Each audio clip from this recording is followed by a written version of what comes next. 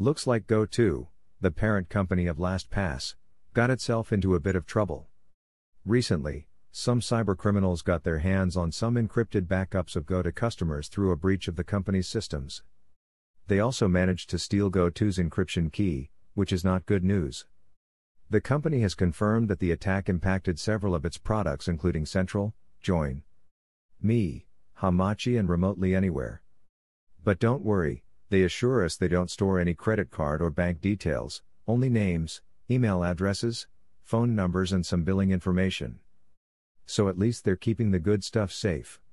They're also advising affected customers to reset their passwords and reauthorize MFA settings, just in case. The original article from TechCrunch was posted in January of 2023. Here are the details from their article. LastPass parent company Go2, formerly LogMeIn, has confirmed that cybercriminals stole customers' encrypted backups during a recent breach of its systems. The breach was first confirmed by LastPass on November 30.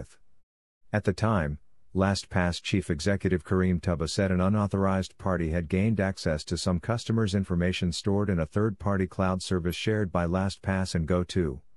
The attackers used information stolen from an earlier breach of LastPass systems in August to further compromise the company's shared cloud data. Go2, which bought LastPass in 2015, said at the time that it was investigating the incident. Now, almost 2 months later, Go2 said in an updated statement that the cyberattack impacted several of its products, including business communications tool Central, online meeting service Join, Me, hosted VPN service Hamachi, and its Remotely Anywhere remote access tool. Go2 said the intruders exfiltrated customers' encrypted backups from these services, as well as the company's encryption key for securing the data.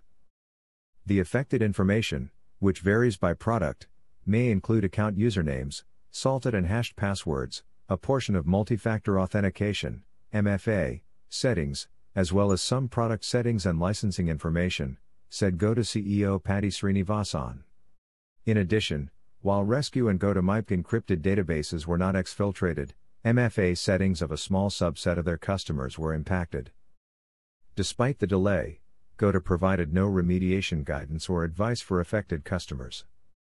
Go2 said the company does not store customers' credit card or bank details, or collect personal information, such as date of birth, home address, or social security numbers. That's in sharp contrast to the hack affecting its subsidiary, LastPass, during which attackers stole the contents of customers' encrypted password vaults, along with customers' names, email addresses, phone numbers, and some billing information. Go2 did not say how many customers are affected. The company has 800,000 customers, including enterprises, according to Go2 Public Relations Director Jen Matthews, who declined to answer our other questions. Go2 spokesperson Nicolette Baxo-Albaum also repeatedly declined to comment or respond to TechCrunch's questions when reached prior to publication. Srinivasan says Go2 is contacting affected customers directly and is advising those impacted to reset passwords and reauthorize MFA settings out of an abundance of caution. For more tech and security tips, please like, follow and subscribe.